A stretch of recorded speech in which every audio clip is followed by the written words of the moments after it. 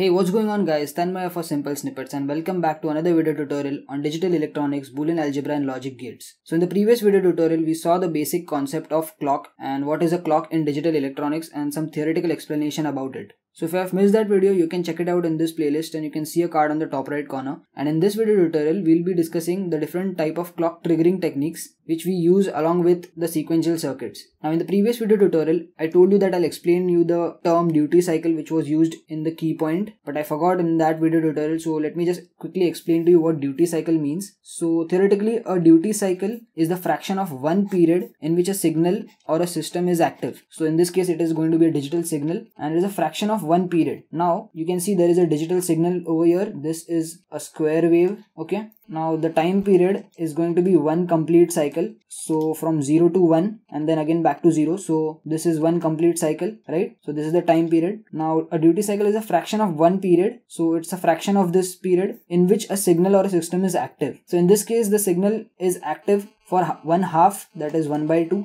and it is low for 1 by 2. So which means that the duty cycle over here is 50%. It is usually in percentage. So 50% means 1 by 2, right? So that's what duty cycle is. That was just a concept and you don't need to get yourself confused with this term duty cycle. Generally it is in percentage. Okay. So yeah, this was just about this duty cycle that I forgot to explain you in the previous video tutorial. So let's start off with the different clock triggering techniques in this video tutorial. Now as the title suggests, we have two different types of clock triggering. One is level triggering and the second one is edge triggering, inside which we have further categorization. So let's start off with what is level triggering. Okay, so as you can see on the screen, we have level triggering techniques and inside that we have two different triggering methodologies. So we have high level triggering and low level triggering, and as the name suggests, level triggering techniques is when the clock is high or low for a certain time. So in high level, the clock is active only during this portion, that is this pink marked portion. Okay, so this is a flip-flop, SR flip-flop with a clock, and it will work only when the clock is high, that is the CLK is equal to 1. Similarly for low triggering, that is low level triggering, we have CLK is equal to 0, which means that this pink line that I have marked will work only from this duration to this duration, then it will work from this duration to this duration and from year to year. So for the rest of the time, that is for this case, it is going to remain off. That means the flip-flop will not generate any output, it will just give the previous output and it will maintain its state. Again for this small duration, it will remain off. And in high level, you can see it will remain off for this time because the signal is low. Again over here, it will remain off because the signal is low. And lastly for this case. And this goes on and on till the clock signal is being inputted. Okay, so this was level triggering, which means that the flip-flop is active only during a particular level, that is either high level or low level.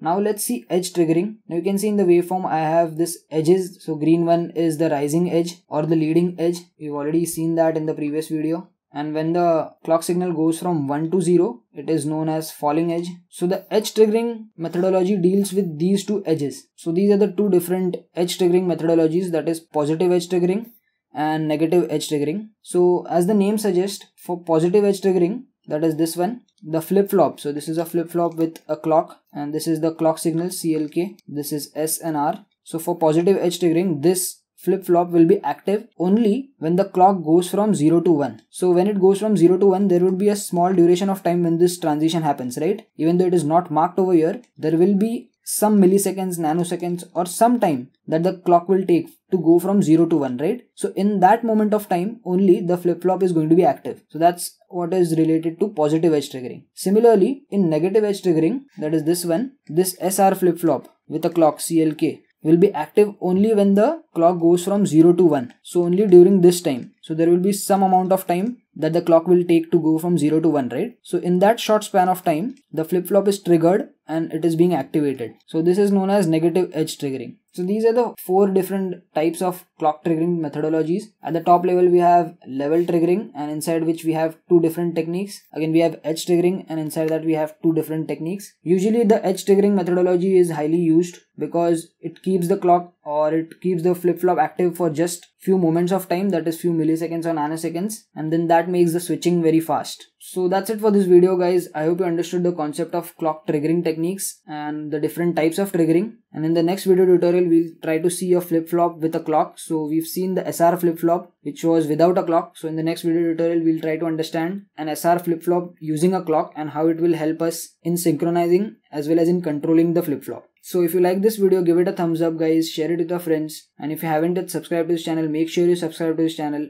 and I'll talk to you guys in the next video tutorial. Peace.